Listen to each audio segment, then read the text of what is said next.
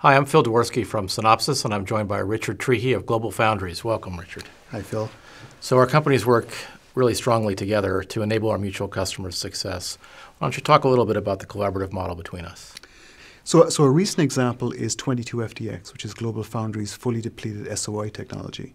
So this technology uses a flow very similar to the traditional UPF, IEEE UPF low power flow. And this we developed and validated with Synopsys. Synopsys was involved with GLOBALFOUNDRIES on this even before PDK 0.1.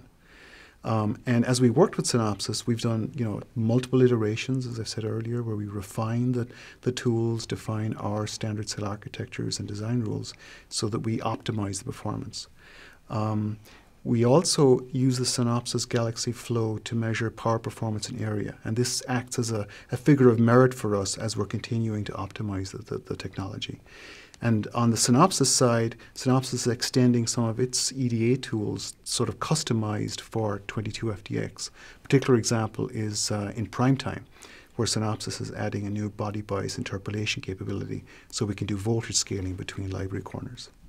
Would you tell us a little bit about how the collaboration extends to 14 nanometers? So 14 nanometer XL is GLOBALFOUNDRIES FinFET technology, and here we had a similar model where we were engaged very early with Synopsys on the design flows. Our 14 nanometer technology, some of the challenges there were double patterning, decomposition, FinFET transistors. As we developed the flows, we validated that ICC and ICC2 supported double patterning, ICV in design with ICC, as well as decomposition and DRC. Richard, what are the other areas in which we're collaborating? So there's sort of two main areas in where we collaborate with Synopsys in the EDA side.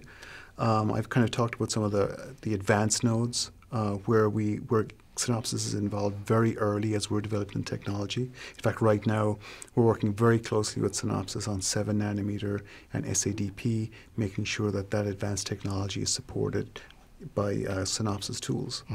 But the other area is, we continue to work with Synopsys in extending our support across the breadth of the portfolio of products that GLOBALFOUNDRIES provides. So, we've extended ICC2 to multiple PDKs, and ICV is supported across most of our technologies today.